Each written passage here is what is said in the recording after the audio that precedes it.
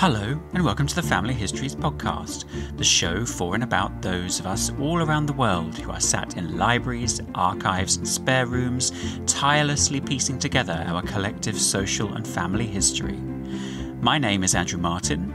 I'm a family historian and I've been researching my entire family history since 1995. In this episode, the captain will be finding out about one-name studies, we'll be heading off to sea against France and Spain, and we'll be trying to solve a possible illegitimacy mystery in 19th century Shropshire in England.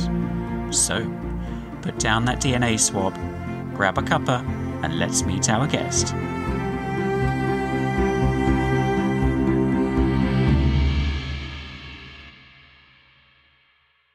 My guest today is a family historian who isn't content with researching just his family history. He also has a one-name study. But he isn't just content with researching his family history in a one-name study, because he also has a one-place study too. So, before he begins a one-podcast study, let's actually meet today's guest, Steve Jackson. Hello, Steve. Welcome to the show. Hello. Glad to be here. Well, it's a pleasure. It's good to speak to you. Actually. Yeah, see what I did there? I did. So, yes. Nobody can resist. Got to get a pun. I know that you are, in my Twitter feed anyway, you are the pun king. Yep, indeed. I am pun-stoppable. A firm believer that the pun is mightier than the sword. So, as is customary, we always start right at the beginning with how you got into family history. So, would you mind explaining how you got hooked on this wonderful pastime? Yeah, it's I've come fairly late to it, I guess. I've seen a lot of people who've been researching their family history for decades, but I think I only made a start about 2007. And there were two things, I suppose, that prompted it. One was my now late mother's maiden name, which we've kind of mentioned a couple of times, sort of, Atcherley, okay. Atcherley. I do remember every now and then kind of saying to, do you know, with a surname like that, it would be a doddle to trace your family tree. But it was kind of a throwaway remark, really. Nothing ever came of it. But I did start watching Who Do You Think You Are? TV series when it was on, and found the research they were doing more and more fascinating. And I believe it was actually Graham Norton's episode with the story of this true green Irishman, as it were, having roots in Yorkshire, if I remember, and being, having the ancestors being transplanted. And it was like, what? Wow. And that was what made me decide, I think I really ought to make good on those comments that I've made to Mum every now and then over the years. What did I go on to at that point? Genes Reunited, I think it was. Got the lowest subscription possible, went on and looked for the surname Atcherley around Newport in Shropshire, which is where I knew Mum had come from, and found a family. Okay, yeah. Too early to catch my granddad, Fred, but there was Samuel and his wife. And I rang Mum up and said, Mum, what was your grandfather's name? And, yes, just showing the kind of value of always talking to the living relatives first. She said, I don't know. Oh, okay. He died long before I was born. But then she did think about it, and finally the old saying did come true when she said, wait a minute, it was Samuel. And I'd got Samuel actually there on the 1901 census, the most recently available one at that time, on my screen. So it was, I'm in. Started tracing from there. So it concentrated on Mum's line for quite some time, my own surname being Jackson. Didn't have quite the same appeal in terms of, it's going to be easy tracking down Jacksons, because there aren't many of them, are there? There's quite a few Jacksons in my experience, yeah. Oh, yes, there are. Yes, quite a few. So actually kind of won over. And what I found from the Atcherleys, I mean, obviously there's the fascination of tracing the generations further back until we get to the brick wall that we will talk about later, and who the other family members were. It was eventually then spreading that research out. There's other Atcherleys out there, not that many of them, which isn't surprising. Who are they? How are they connected? And I started gathering all the Atcherley records that I could, started trying to connect them, mainly in the census era, which made it easier. And eventually kind of found, it isn't just interesting to find these people and all their connections. What stories these people have to tell. And so many of those stories are they're out there in little snippets and fragments and chunks here, there and everywhere, different records, newspapers and so on. And it became a mission to kind of pull those different threads together and weave them into the broader tapestry that showed the stories that they had and that have kind of been lost and fragmented. There must be a pun in there somewhere. Fragmented over time. And yeah, as you can imagine, I was well and truly hooked. You mentioned being able to ask your late mother for some information. Were there many other relatives around that you were able to ask? Not from an Atcherley perspective, no, because Mum was an only child. Her mother died before I was born, and although I do have the vaguest of memories of meeting Grandad Fred, he died, I think, about 1970, so there was no kind of more immediate family to go to. One thing I did find, though, or one person I did find quite early on by going online and searching for things was I spotted somebody else that was also researching Atcherleys, and she was in Canada, and she was the granddaughter of an Atcherley, so descended from Atcherleys living in Canada, the definition of a distant relative. Yes, definitely. And I found that she'd already been working on the Atcherleys for about 20 years at that point. Oh, okay, head start. Yeah, head start, but not with a great deal of help from the internet at that point, although it was kind of, in the early stages of being a really good source. So Barbara sent me, she was very good, sent me her tree, or GEDCOM, and I had a good look at what was on there and decided early on, I'm not just going to say, okay, that's great, I've got this, I don't need to do any more, or even, okay, I'm going to take this and add to it necessarily, but take this and use it as a series of prompts. Okay. A bit of a guide perhaps when I get stuck, but not something I would attempt to kind of rebuild the Atcherley tree through my own resource, but with that really helpful resource there as backup to sort of point me in directions when I wasn't too sure where I was going, and occasionally to kind of, actually no. I don't think that's quite right. Let's look at these records and reevaluate them and add to what Barbara had started. So it's been a really, really helpful collaboration over the years as we've sent information zipping backwards and forwards across the internet and email, exchanging thoughts and theories and records that we found. You said you started with Genes Reunited. Did you progress to kind of any real archives at all, or have you kind of progressed onto different online platforms for your research? I don't think it was very long before I pushed on from Genes Reunited. I'm trying to think what came first. More than likely it was Ancestry. And then Find My Past began to show signs of being a worthy, I was going to use the word competitor, but they're kind of, to me, obviously they are complementary sources. They have their own, each has their own transcriptions, so errors that are on one site, you might be able to overcome them on the other, and different records. So as the years went on, Find My Past added Shropshire parish registers and Staffordshire too, and that has been kind of Shropshire in particular, the heartland of the Atcherleys, Atcherley Central as I kind of call it. So that was really, really helpful. Okay. Ancestry, even at that point, kind of had records from other parts of the country and worldwide, which helped me trace the Atcherleys, the many of them that kind of moved away from Shropshire over the decades.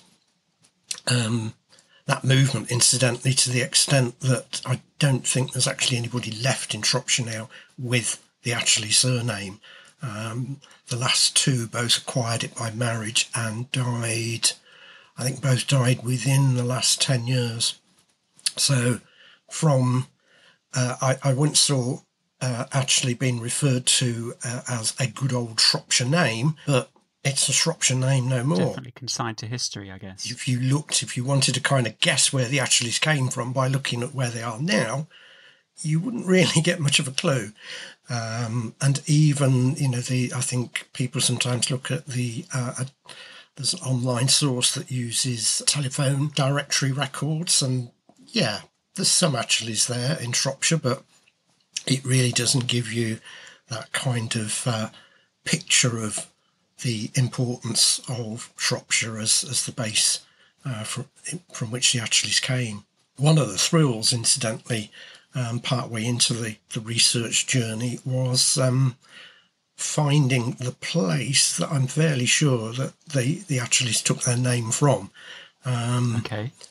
Not even not a village, not a hamlet, just a farmstead, really, I think, which has existed since probably at least around 1200s. Okay. There are still buildings there now, and nearby there's a farm called Atcherley Farm. So the spellings of the surname that came from the place, people who were Atcherley, those spellings have diverged once after the connection of people and place was lost when they moved to other parts of Shropshire. So it was when I finally got that and realised, wow. But Atcherley to Atcherley is not much of a diversion. No. And that, I suppose, there's another kind of quirk of doing your research on a fairly rare name. And let's face it, there are a huge number of surnames, and a lot of which are relatively uncommon. But one of the problems you get with that, in my head, it was great. I find Atcherley in the database, they're almost certainly going to be related somehow, and certainly with the one-name study that it turned into, they're in my field of interest. But the other side of the coin, with a rare-ish and unusual surname, just to kind of put it in context, there's generally only been 100 or so living Atcherleys at any given time, certainly from the 1800s onwards. That's how uncommon it is. But yeah, that other side of the coin is that when people are transcribing it and it's not perfectly written, they've never heard of it. Okay. And what on earth is that? Oh, I think it's whatever. So you do get quite a lot of very mangled transcriptions of the surname as well. I bet. Which I've kind of learnt to get around, even to the point of scribbling the name Atcherley myself and then looking at it and think, what else could you read that as? Ooh, I'll have a look for that. And sure enough, if you imagine a pointy A with a T that perhaps hasn't been crossed that well, it looks a little bit like an M. And then you get the C. Okay. And sure enough, I have found transcriptions of Atcherley as McHurley, which is not what you would think of looking for. No, that would not be on my suspect list. When you start researching Atcherleys. Yes, let's look for the Scottish branch of the family, the McHurleys. But they're out there, and occasionally pronunciation means there's the odd one or two Hatchleys out there, don't you know? And, oh, yes, a weird and wonderful selection of others. Do you think this makes you really good at crosswords and word searches? Well, certainly I do utter crosswords from time to time when I'm trying to find people that I can't find. But I did used to do crosswords, but genealogy hasn't left a lot of time for that. I think in terms of things that I could compare genealogy to, it's quite often Sudoku. which Okay. Dad used to be quite keen on, where you have to get everything has got to add up across, whichever way you follow the line, it's got to add up to the same thing. And I kind of look at genealogy like that. You get these different sources of information, and it's somehow it's all got to make the same sense, whichever way you put it together. With all of the time that you are spending on your one name study, does this mean that maybe the rest of your family history has to compete? And also, how on earth do you find time to then also do a one-place study? It helps enormously now that I was able to take early retirement a couple of summers ago. But yeah, even before retirement, I was kind of pursuing this with I'm going to call it single-minded dedication. Not obsession at all. No, not obsessive. Okay. Definitely just a kind of, single-minded dedication to the cause of finding this information out. The Atcherleys did kind of, certainly in the early days in particular, push the rest, even of Mum's other family lines. Her mother's maiden name was Hall, for example, Hall. And yes, Atcherley, Hall. I'm going to stick to the Atcherleys for a bit, I think, particularly when I found out that she then had a different branch of Halls coming in on her maternal line a bit further back. It's like, how can you do this to me? But yes, I did, in lulls between tracking down the Atcherleys and trying to kind of piece everything together. Let's go and see where else I come from, as it were my ancestors come from. And Mum was pretty much 100% Staffordshire and Shropshire. And eventually, okay, I've got to do it. I've got to look at Jackson. I've got to start with Dad. Very similar experience. Dad, what were your grandparents' names? Well, I don't know. We knew them as Granny Jackson and Granny Lawrence. We weren't told their names. Cheers. Okay. Thanks, Dad. That's really helpful. But managed to track them down myself with certificates and whatnot, and got into them. Jackson, sadly, I've gone back to the early 1800s in Staffordshire and ground to a halt there. William Jackson, not that rare a name. He appeared on the 1841 census at Abbots Bromley and had the temerity to die before 1851, when I would have got a better idea of his age and where he was actually Jacksonly born.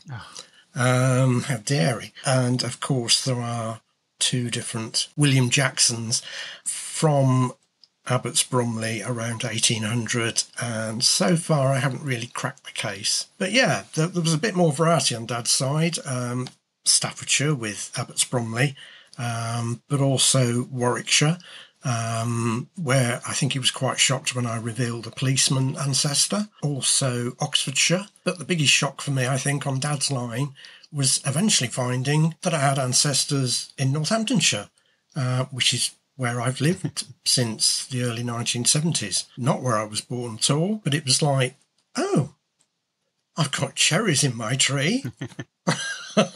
And those cherries lived in a little village that's about 4 miles away from where I live now. Okay.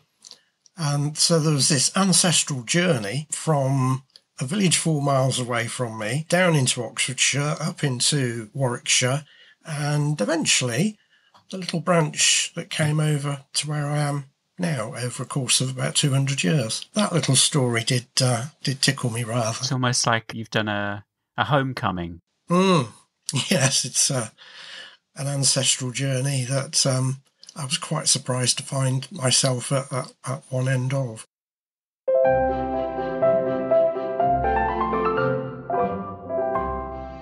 It's that time in the show that I call Relatively Speaking, where I've challenged my guest to choose one of their most fascinatingly good, bad, or just plain ugly relatives, and then to tell us their life story. So, Steve, Who are you going to tell us about? I'm going to tell you about Captain James Atcherley of the Royal Marines, who was my second cousin 7 times removed. Oh, okay. So we are going back a little bit there, a few generations. But, you know, when you've got somebody who was at Trafalgar, Wow. that makes for an interesting story. Good or bad or ugly? I think when we look at people, we tend to find varying quantities of both sides of the coin, and I think you'll find that was certainly the case with Captain James. His father was the Reverend James Atcherley, so he had the same name. He was an Atcherley of note, as he became a master at Shrewsbury School, where he'd been a pupil, the grammar school at Shrewsbury, and ended up rising to the position of headmaster, and was also made a burgess of Shrewsbury, which all sounds great until you find stories about the school's fortunes falling to their lowest towards the end of the 18th century when James was in charge. The number of pupils attending the school fell to 22. James was said to be intemperate in his habits. It was written that the favourite amusement of this headmaster and his colleagues was to practise kicking at a flitch of bacon hung in the kitchen for the purpose to see who could kick the highest. That doesn't sound like a school. No. The school register and other school records went missing while James was at the helm. Books from the library were allegedly given away to pupils by James, while other volumes were mutilated as a result of pupils being given free run of the place. Okay. James, you're letting the family name down. This is not sounding good. Now, I've got to add to all that this bad press that was given to the Reverend James actually came quite a few years after his death, so he couldn't answer anything back. Some of it is based on second-hand reports, and some of the allegations are made in terms that make it clear that they weren't necessarily substantiated. And when you look at the school records, those that survived James' headmastership, it had been in decline for several decades before he took over. And that is praise for James as headmaster to be found if you look hard enough. Now, Barbara Lang, who I mentioned earlier, my fellow researcher over in Canada, she's told me that according to the Shrewsbury School archivist, and I quote, much of what has been reported about him is hearsay and in some cases incorrect.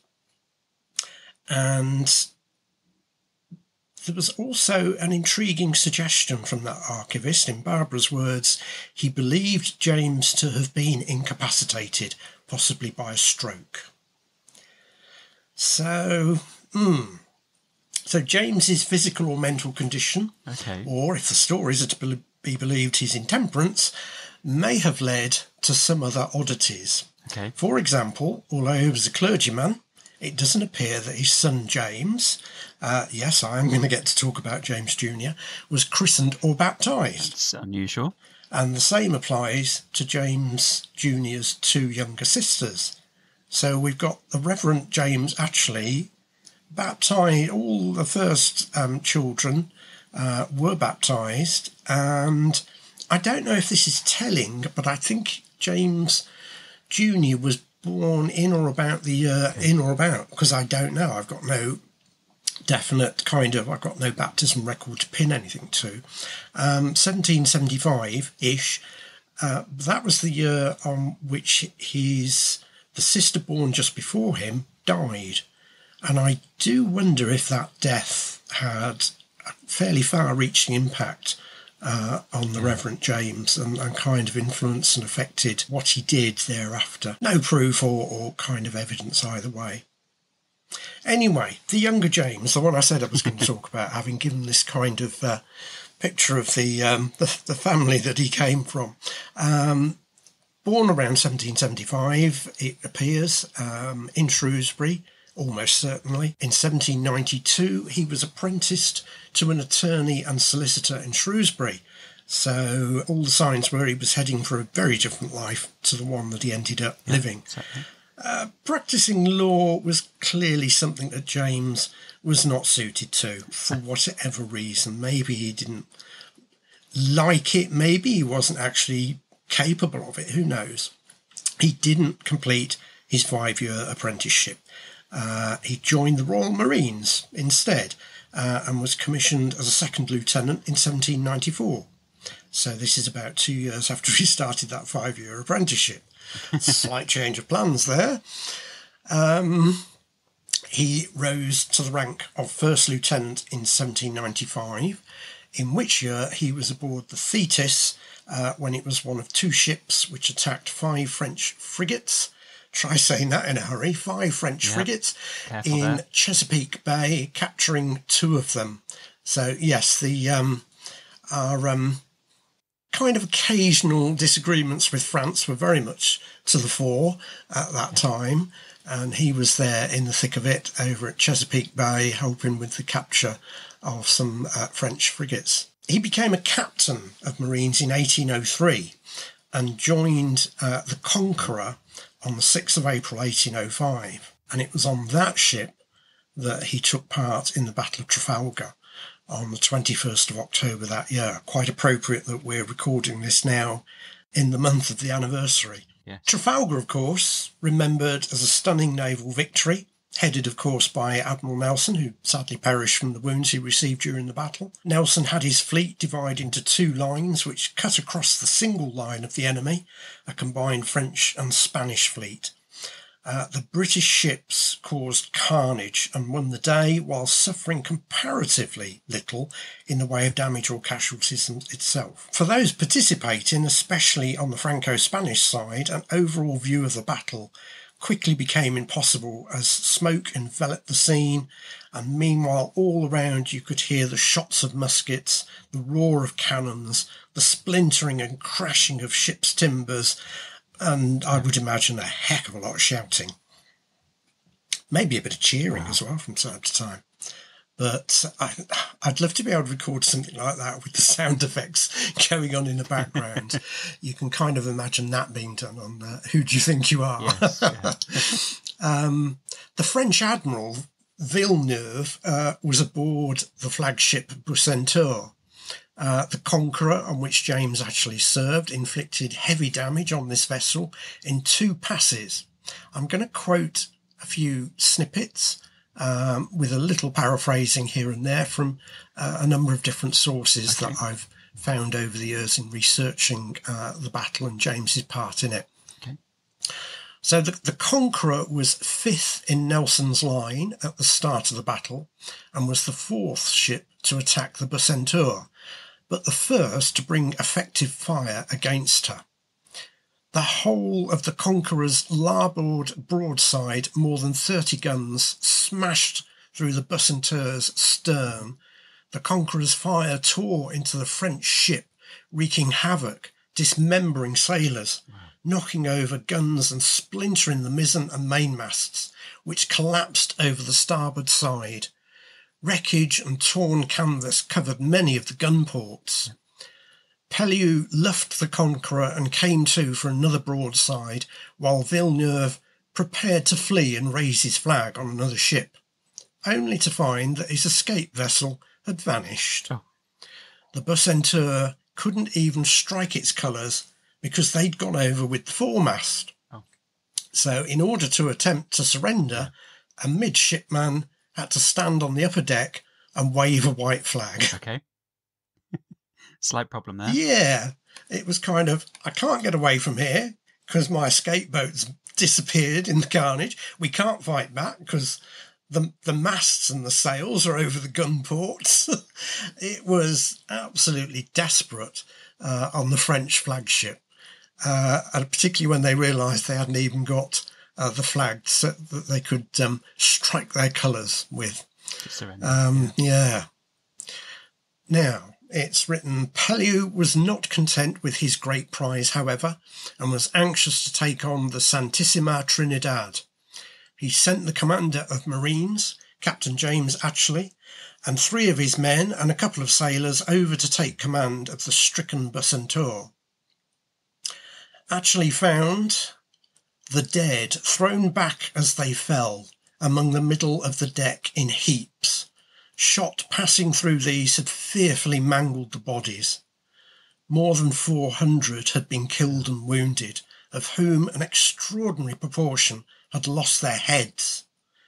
A raking shot which entered on the lower deck had glanced along the beams and through the thickest of the people, and a French officer declared that this shot alone had killed and disabled nearly 40 men. So, yeah, it was a glorious battle and we won. The reality of what happened to some of the people involved in that is really quite something when you look at the personal accounts of what they found. Now, when James reached the quarterdeck, 3 French officers slowly walked towards him. "To who," said Villeneuve in English, which is just as well for me because my French accent's not that great, proffering his sword, "have I the honour of surrendering?" "To Captain Pellew of the Conqueror," replied Atcherley. "It is a satisfaction to me," Villeneuve said courteously, "that it is to one so fortunate as Sir Edward Pellew that I have lowered my flag." Atcherley was taken aback. "It is his brother, sir." "His brother? What? Are there 2 of them?" So, yes. There were actually 2 quite prominent Pellew brothers in the Royal Navy, and Villeneuve thought he'd surrendered to the wrong one. So Atcherley locked the magazines, put the keys in his pocket, and escorted Villeneuve and 2 of his officers to a waiting cutter. Seeing that Pellew had gone with the Conqueror, which is where he wanted to take them so that they could surrender their swords to him as the captain of the ship that was responsible for putting him in that position, he looked around for the nearest British ship as an alternative, and that was the Mars. And as a result of that, the swords actually ended up in the possession of Admiral Collingwood, who kept them, although they rightfully belonged to Pellew. Now, I was actually quite thrilled not that long ago because I wanted to be able to see this sword that Atcherley had taken. They kind of offered them to him, accept my sword. No, it's not right for me to take your sword. It's got to be the captain of the ship. I really wanted to see that sword, but wasn't too clear on where it was. And I, not that long ago, found that it's on display at the Nelson Museum and Local History Centre in Monmouth. Sadly, although lockdown is kind of over, that is currently still closed, but they are hoping to reopen in due course, whenever that turns out to be. Obviously, I'm going to pay a visit and have a look at the sword that Captain James... possibly, possibly with cannons roaring. Let me in the name of Captain James Atcherley. Yes, I do want to see that that is the ultimate Atcherley souvenir. Okay. I don't think I'm going to get that from eBay somehow. So what happened to James after that? Well, in the notes I've prepared for this, I've said, so James Atcherley, a hero, right? Not to his wife, he wasn't. Oh. Yes, he was married before Trafalgar, 2 or 3 years before Trafalgar, to Christiana, a daughter of Thomas Sharp with an I in it, pronouncing it Sharp, correctly or incorrectly, a secretary of the Royal Bank of Scotland who died when Christiana was about 16. And Christiana bore James 2 children, a girl and a boy, most likely at East Stonehouse in Devon, close to where James had been based. Emma Eustacia Atcherley was born around 1804, sadly died at the age of 15, while William Share Langton, actually, born around 1809, went on to join the Royal Marines himself and follow in his father's footsteps, as it were. Okay. But it can't have been long after William's birth that Captain James Atcherley abandoned his family and settled into what became a long-term relationship with a woman named Sarah Perkins, with whom he had 6 children from 1811 to 1824 in Surrey. Right. Oh, yeah, that's a bit of a turn up for the books. Christiana, as we can imagine, was distraught and left with little in the way of financial support. Just as James had initially embarked on a career he did not suit, so he'd also committed to a marriage which he must have thought a mistake. His own thoughts on the matter are not known, but thanks to a series of letters written by Christiana, I've got scans of photocopies of some of them, and fairly recently I've actually managed to acquire some of the originals. The power of eBay yet again. We do have something of her side of the story. She found that James, quote, was very much in debt, but as he belonged to the Plymouth Division and the place where they were staying, being a cheap part of the country, I was in great hopes that by good management we might get on as well as our neighbours. But to my sorrow, I too late found that it was impossible. His habits were so expensive, fond of cards, dogs and horses, which never can answer upon an officer's pay. So, yeah, Captain James looking in some ways perhaps taking after his father in his father's later life. On the 8th of September 1810, at the suit of 3 men to whom he owed money, James was committed to the King's Bench, a debtor's prison in Southwark. Christiana, in one of her letters, said that she helped to secure her husband's release by procuring his retirement on full pay, which enabled him to kind of set out his financial assets and how he would pay off his debtors, would pay off the men he owed money to, and so was given his release. But there's no evidence of James showing any kind of gratitude for this, unfortunately. In contrast to his relationship with poor Christiana, there's every sign that with the mother of his 6 Surrey-born children, James actually found happiness and true love. In his will, he wrote, "All my property of every sort and description that I may be possessed of, or in any way entitled unto, I give and bequeath to my dear and constant friend and companion, Sarah Perkins." Love Atcherley. His wife Christiana, however, had the last, albeit somewhat hollow, laugh. Yes, actually she did. James actually died in 1834, and as his lawful widow, she received a pension until her death at East Stonehouse, sadly just 4 years later in 1838. So he kind of came good in the end, but only by virtue of the fact he had no control over where his naval pension went to. Now I'm going to add a brief postscript, very brief. Sure. James and Sarah's granddaughter Emily Dennis married police officer John Thomas Preston, and through them there are actually living descendants of Captain James Atcherley. There are no Atcherleys descended from him, actually, but there are others who don't bear the name. Now, when John Thomas Preston retired from the police force, he moved with his family to Nelson Road in Harrow, Middlesex, and ran a beer house named after the famous naval captain. The 1911 census shows that his wife Emily and their son Frank they named him Frank Atcherley Preston, Atchley. They missed the out in the middle. Not quite hitting the mark there with homage to your ancestor, Emily. So Emily and son Frank Atcherley Preston were assisting in the business.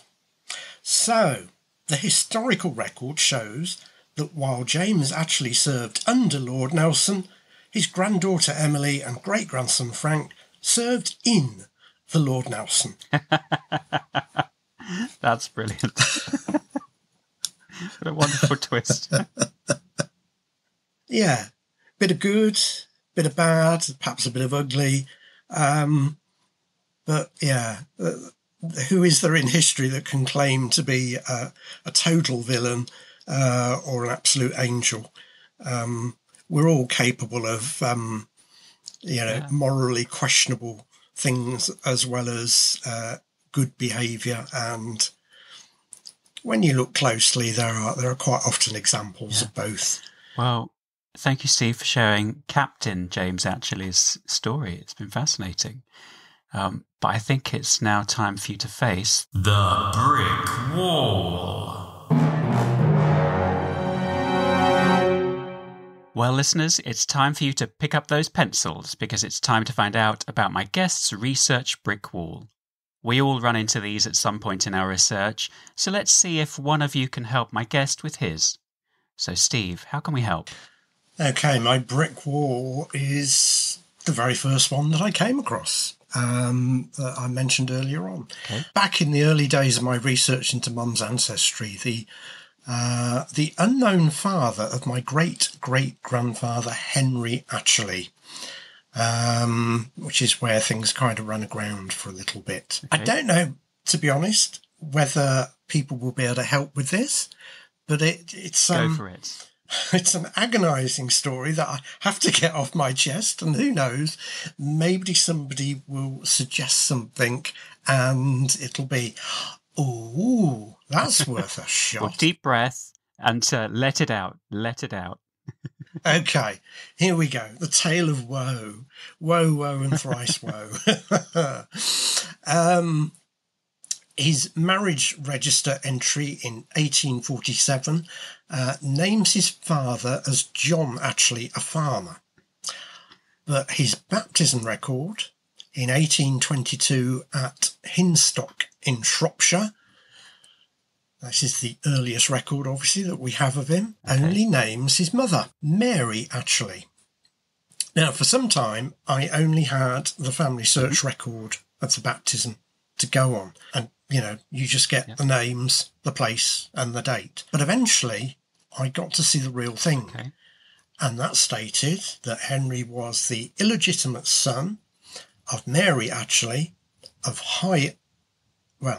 it's pronounced High Arkle. Yep.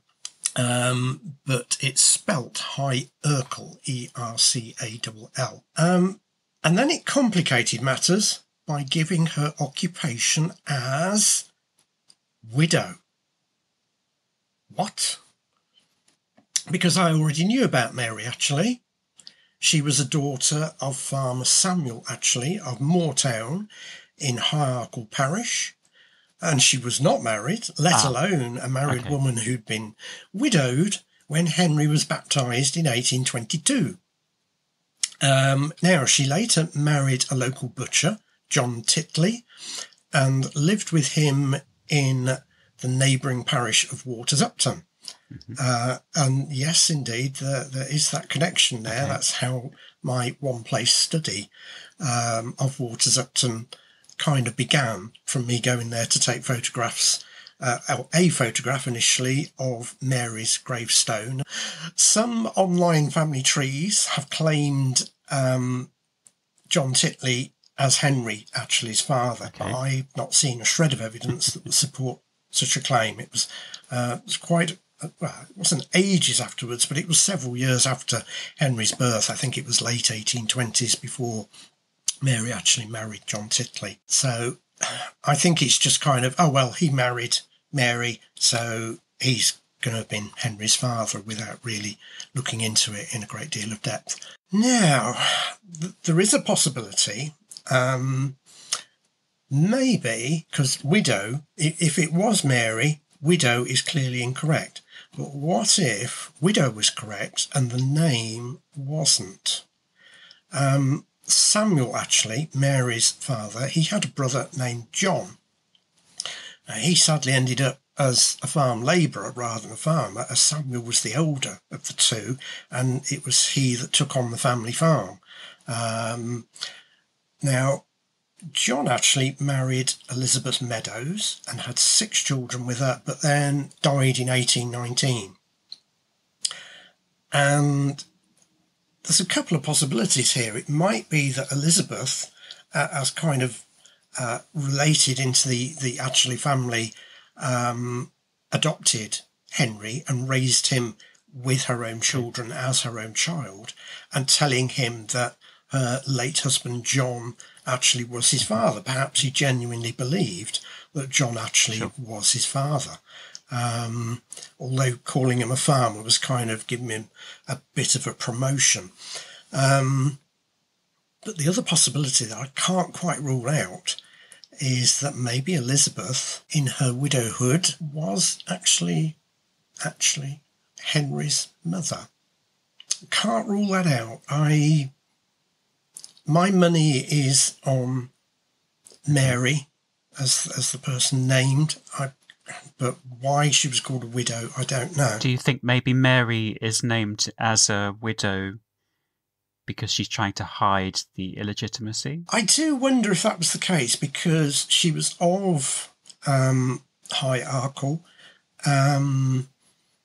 and the baptism was in Hinstock, which, while not ever so far away, it was perhaps, a couple of parishes or so away from where she lived. And so a baptism there would almost certainly not have been witnessed by people from her home parish. And it's possible there that she had the scope to be able to just embroider things slightly and say, where's the father? I'm a widow. But even so, being a farming family and Hinstock not being incredibly far away, you would think perhaps that people there would know of the Atcherleys and know the family she came from. But yeah, I think that is another distinct possibility, and it's one of the reasons why I'm kind of siding more on Mary having been named correctly, and this thing about a widow, for whatever reason, whether misinformation from her or a clerical error, literally, or in both senses of the phrase, inserting it at the end of the record. So those are that's the paper record side of things. And if anybody can come up with anything else that could add to that, I have incidentally looked online anyway, that Shropshire Archives have very, very well catalogued records, and I've not seen any evidence that there's going to be a bastardy case involving Mary, probably because she was from a farming family, and perhaps because, and maybe there was a little bit of a financial consideration involved, perhaps because Henry was passed on to his close relative, the widowed Elizabeth, who brought him up with her other kids. The obvious thing would be a Y-DNA test of a direct male line descendant of Henry, which I'm not, of course, because I'm the son of the late Betty Atcherley, and there the Y-DNA trail ends. But if I had a Y-DNA test from a direct male line descendant of Henry, which I could have management of, that would be fantastic. It would be really interesting to see what names match with that. But so far, that hasn't happened. So, well, my fingers are crossed for something to turn up soon. But in the meantime, what's the best way for listeners to contact you if they think that they have a clue? Best way, if anybody follows me on Twitter at Atcherley ONS for One Name Study, do drop me a DM there, or if they visit my website at www.atcherley.org.uk, there's contact details through there, and my email address is steve@atcherley.org.uk, and that spelling again of that name is ATCHERLEY. Okay, well, we'll have links to those channels on the show notes for this episode, and listeners will be able to go to familyhistoriespodcast.com to see those. But of course, you can also use the contact form on our website, and we'll pass the message on to Steve. Now, Steve, imagine you've got, access to a time machine. Can you think of a date and a place where you might want to go to be able to help solve this brick wall? Well, I think I'd have to kind of go back to 1822 and drop in to a certain baptism ceremony at Hinstock, heavily disguised. You know, I don't want to interrupt the timeline and skew everything. And kind of, yeah. Does she look like a Mary? Or maybe do some subtle... Maybe she's an Elizabeth. I mean, to be honest, there would have been quite an age difference between them, so... Should be able to tell. All joking aside, and notwithstanding the fact that, you know, time machine, yeah. Yes, I think there would be a fair old clue by just looking at the age of the person who was there having their son baptised as to whether it was young Mary or not quite so young Elizabeth. Well, as a bit of a thank you for being on the show today, I think I've got something that might be of help. Right. But you're going to need to come through to the garage. Oh, right. Okay. After you? No, after you. There, what do you think? Well, I don't think that's ever going to be roadworthy. It's not a car. This is my time machine. A time machine? Really?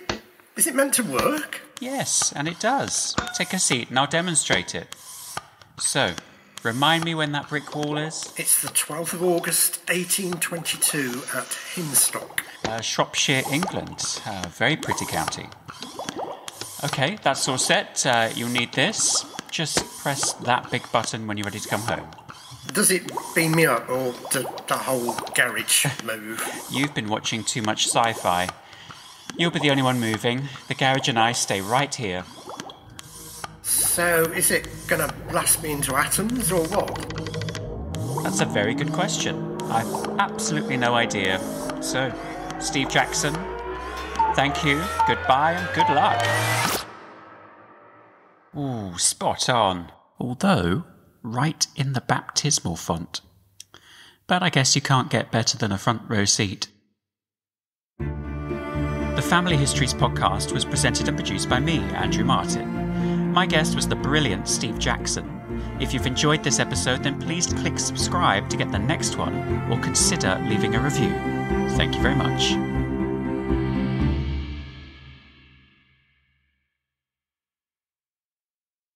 Approximately no family historians were harmed in the making of this podcast.